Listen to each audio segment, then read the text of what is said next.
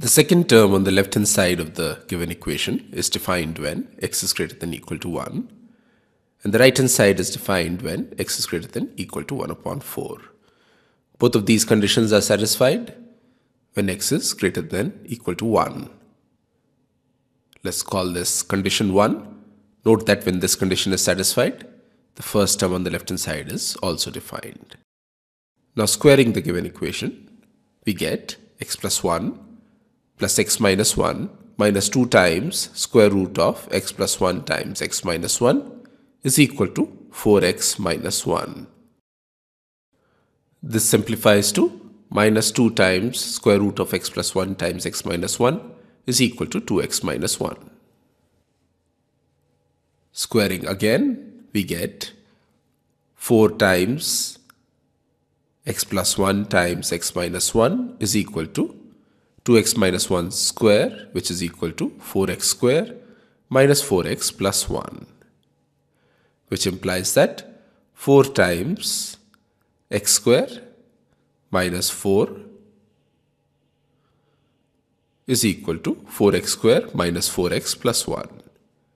4x square cancels across the left hand side and the right hand side, and we get 4x is equal to 5, or x is equal to 5 upon 4.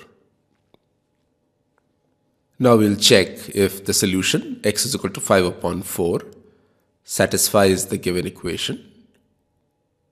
Root of x plus 1 minus root of x minus 1 is equal to root of 4x minus 1. Putting x is equal to 5 upon 4 on the left hand side, we get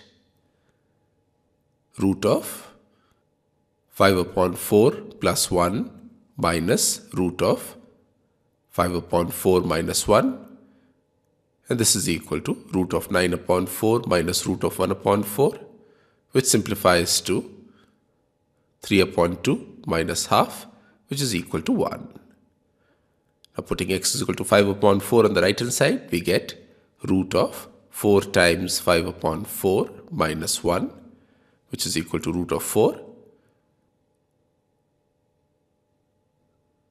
which is equal to 2. Therefore, left hand side is not equal to right hand side when x is equal to 5 upon 4, and therefore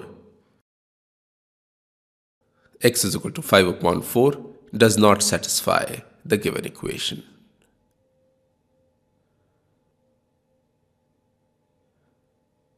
It therefore follows that the given equation has no solution, which is the required answer.